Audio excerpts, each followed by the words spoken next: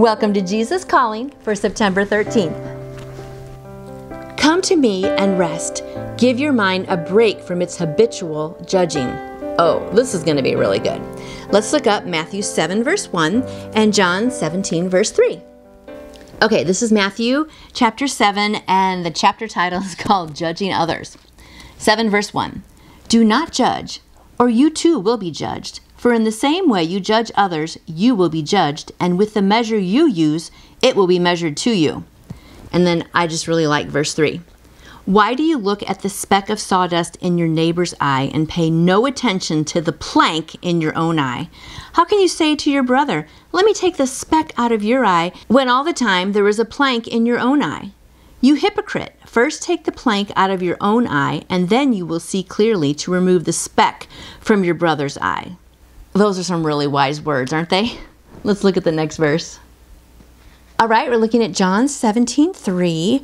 The chapter title is Jesus Prays for Himself. I'll just start with verse 1. After Jesus said this, He looked toward heaven and prayed, Father, the time has come. Glorify your Son, that your Son may glorify you. For you granted Him authority over all people, that He might give eternal life to all those you have given Him. Now, this is eternal life, that you may know the one and only true God, and Jesus Christ, whom you have sent. I have brought you glory on earth by completing the work you gave me to do. And now, Father, glorify me in your presence with the glory I had with you before the world began. Come to me and rest. Give your mind a break from its habitual judging. You form judgments about this situation, this person, that person, yourself, even the weather, as if judging were your main function in life. But I created you first and foremost to know me and to live in rich communication with me. I'm reading that again. But I created you first and foremost to know me and live in rich communication with me. When you become preoccupied with passing judgment, you usurp my role. Relate to me as creature to creator, sheep to shepherd, subject to king, clay to potter. Allow me to have my way in your life. Rather than evaluating my ways with you, accept them thankfully. The intimacy I offer you is not an invitation to act as if you were my equal. That's good. Reading that one more time. The intimacy I offer you is not an invitation to act as if you were my equal. Worship me as King of Kings while walking hand in hand with me down the path of life. Oh, I love, there's so much in here I love. Okay, so yes, we should not all be judging, and sometimes I don't know if I'm so much judging people as just like comparing myself with them, which I guess is judging too, but He just says, forget all of that. There's so many great things in here. I gotta put my old lady glasses back on. But I just love it. Relate to me as creature to creator. And that's how I want to be. I don't want to be in the judging role. That's for Him to do, He's saying. Sheep to shepherd, subject to king, clay to potter. We are but clay in His hands. And He just wants us to be worshiping Him and not worry about judging and not worry about all these other things. If I keep my eyes on my relationship with Him, guess what? I've got no time to be judging anybody else or doing anything. And I love that verse too, where they're talking about you have a log sticking out of your eye and there's a tiny speck in your neighbor's eye or your friend's eye. And we're always so busy picking out everybody else's faults and logs. This is a good reminder today, to just be focused on me and how I'm doing in my relationship to God, and look at the big log in my eye and forget everybody else's specks in their eyes, right? And when we do that, I think we're just happier too, right? Because we're just in more communion with God. So today, I hope you have a log-free day and that you remember clay to potter, creature to creator. Let's keep things in order. And you have a wonderful day. See you tomorrow.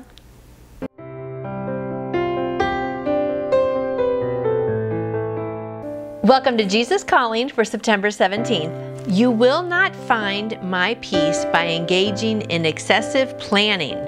This should be interesting. Let's look at 1 Peter 5 verses 6 to 7 and Proverbs 16:9. All right, 1 Peter, written by Peter. Chapter 5, the chapter title here is To Elders and Young Men. He's giving instructions, how to be shepherds of God's flock. And then I'm going to jump down to 5. Young men, in the same way, be submissive to those who are older. All of you clothe yourselves with humility toward one another, because God opposes the proud, but gives grace to the humble. Verse 6. Humble yourselves, therefore, under the mighty hand of God, that he may lift you up in due time. Cast all your anxiety on him, because he cares for you. I'm going to continue on with verse 8. Be self-controlled and alert. Your enemy, the devil, prowls around like a roaring lion, looking for someone to devour. Resist him, standing firm in the faith, because you know that your brothers throughout the world are undergoing the same kind of sufferings. Proverbs are about in the middle of the Bible. Nice little two-liner nuggets. If you haven't read Proverbs in a while, try to read it. One thing that I like to do is to read a proverb a day. So on the 1st of September, I read Proverbs 1. On the 2nd of September, read Proverbs 2, just like that. Anyway, verse 9 of chapter 16 says, In his heart a man plans his course, but the Lord determines his steps. You will not find my peace by engaging in excessive planning, attempting to control what will happen to you in the future. That is a commonly practiced form of unbelief. When your mind spins with multiple plans, peace may sometimes seem to be within your grasp, yet it always eludes you. Just when you think you have prepared for all possibilities, something unexpected pops up and throws things into confusion. I think we can all relate to that. I did not design the human mind to figure out the future. That is beyond your capability. I crafted your mind for continual communication with me. Bring me all your needs, your hopes, and your fears. Commit everything into my care. Turn from the path of planning to the path of peace. Okay, there's so much in here. I really love the last line. I'll read it one more time. Turn from the path of planning to the path of peace. And I think, what she's saying here is, of course, it's, you don't want to not plan. I mean, you need to plan for your education, and you need to try to save money, and it's good to wake up and plan your day. If you don't plan your day and put God in there, the world will throw other stuff in there. However, we don't want to be so into our plans. When we're making our plans, we always want to say, God, what do you think? What is the best career move for me? What is the best thing for me to share with my child today who might be on the wrong path or disobedient or whatever?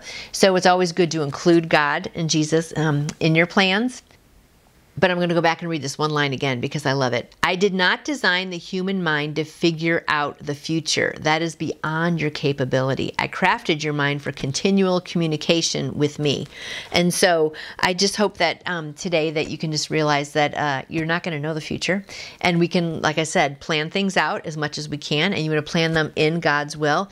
But then just give your day to Him. I know sometimes I've had a day where I think I'm going to do this, this, and this.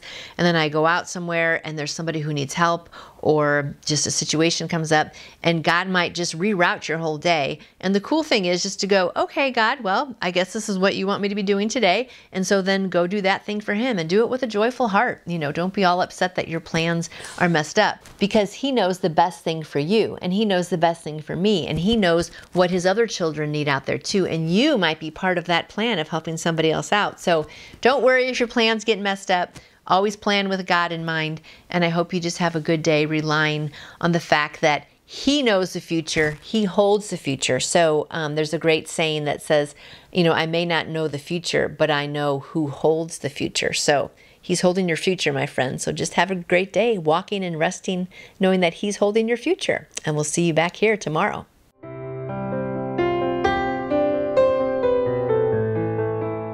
Welcome to Jesus Calling for September 19th. There is a mighty battle going on for the control of your mind. Let's look at Ephesians 2, verse 6 and Psalm 27, verse 8. Ephesians is a book in the New Testament written by Paul to the church in Ephesus. And we're going to start with chapter 2. The chapter title is Made Alive in Christ. As for you, you were dead in your transgressions and sins in which you used to live when you followed the ways of the world and the ruler of the kingdom of the air, the spirit who is now at work in those who are disobedient. I'm going to just jump down to 4. But because of His great love for us, God, who is rich in mercy, made us alive with Christ, even when we were dead in transgressions. It is by grace you have been saved. And God raised us up with Christ and seated us with him in the heavenly realms in Jesus Christ, in order that in the coming ages he might show the incomparable riches of his grace expressed in his kindness to us in Jesus Christ. And then here is a great couple verses that everyone should have memorized, right? Verse 8, for it is by grace you have been saved through faith, and that not of ourselves. It is the gift from God, not of works, lest anyone should boast. Oh, the amazing grace of God. The other verse is Romans 8, verse 6, and I'm going to start back. The chapter title is Life Through the Spirit. Therefore, there is now no condemnation for those who are in Christ Jesus, because through Christ Jesus, the law of the Spirit of life set me free from the law of sin and death. And then I'm just going to jump down to 4.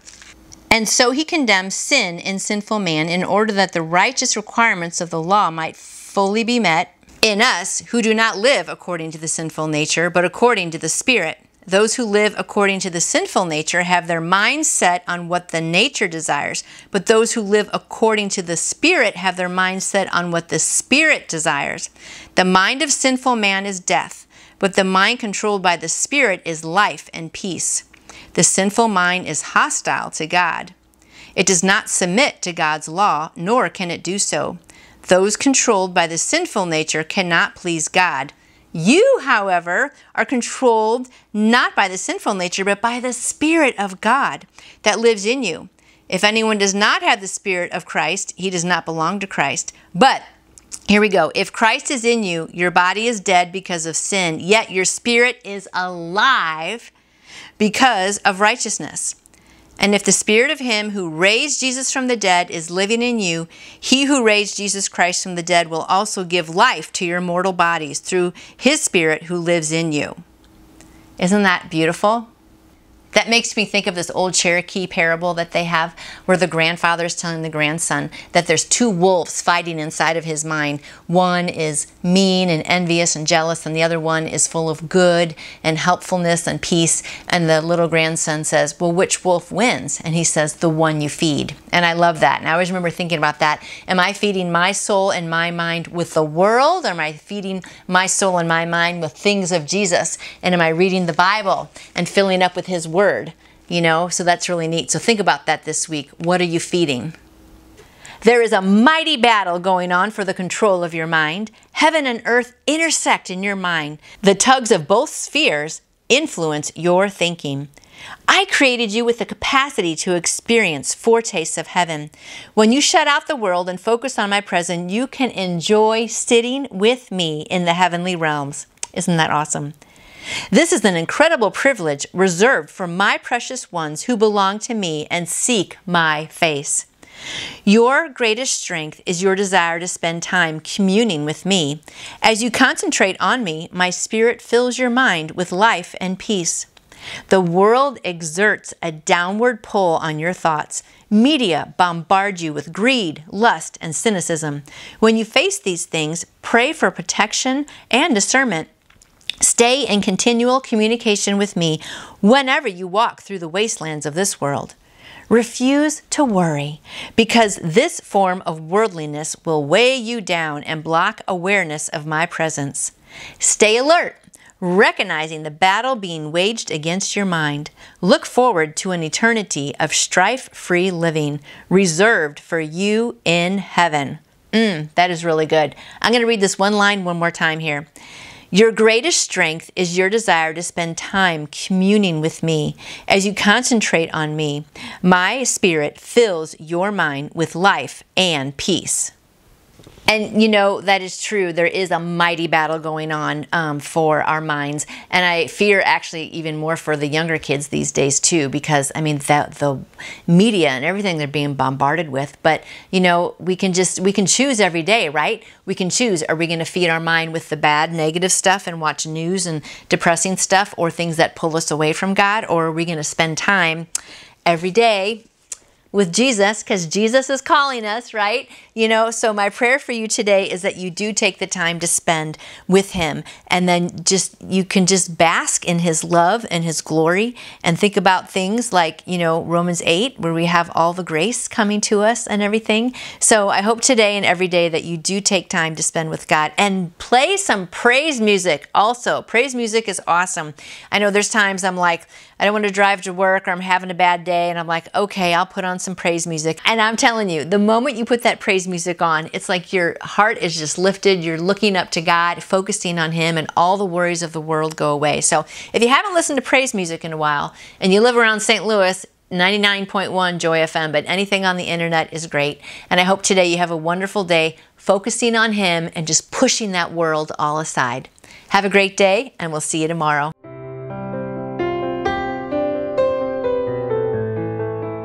Welcome to Jesus Calling for September 21st. Wait quietly in my presence. This is going to be good. I love all the ones that just have us wait. Let's look up 1 Kings 19:12. 1 Kings, we don't usually get to the Old Testament much, so that'll be good. And then Psalm 5, verse 3. Okay, I love this story. 1 Kings 19, the chapter title is The Lord Appears to Elijah. I'm just going to read the whole thing. It's not that long. And the word of the Lord came to him. What are you doing here, Elijah? He replied, I have been very zealous for God, the Lord Almighty. The Israelites have rejected your covenant, broken down your altars, and put your prophets to death with the sword. And I am the only one left, and now they are trying to kill me too. It's all like boo-hoo, boo-hoo, right? And the Lord said, go out and stand on the mountain in the presence of the Lord, for the Lord is about to pass by. Then a great and powerful wind tore the mountains apart and shattered the rocks before the Lord. But the Lord was not in the wind. After the wind, there was an earthquake, but the Lord was not in the earthquake. After the earthquake came a fire, but the Lord was not in the fire. And after the fire came a gentle whisper. Other translations say a still small voice. When Elijah heard it, he pulled his cloak over his face and went out and stood in the mouth of the cave. Psalm 5:3. In the morning, O Lord, you hear my voice. In the morning, I lay my requests before you and wait in expectation. Wait quietly in my presence while my thoughts form silently in the depths of your being. Do not try to rush this process, because hurry keeps your heart earthbound. I am the creator of the entire universe, yet I chose to make my humble home in your heart. It is there where you know me most intimately.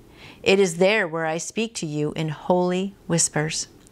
Ask my spirit to quiet your mind so that you can hear my still, small voice within you.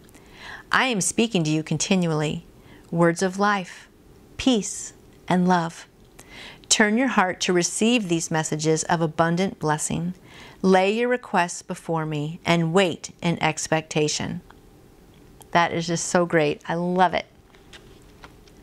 Wait quietly in my presence while my thoughts form silently in the depths of your being. Do not try to rush this process, because hurry keeps your heart earthbound.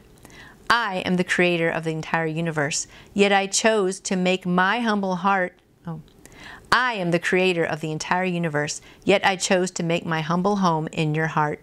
It is there where you know me most intimately. It is there where I speak to you in holy whispers. Ask my spirit to quiet your mind so that you can hear my still, small voice within you. I am speaking to you continually, words of life, peace, and love. Turn your heart to receive these messages of abundant blessing. Lay your requests before me and wait in expectation. That is just so great. I love it. So in both of those, in the psalm, it says how we lay our requests before him and wait in expectation.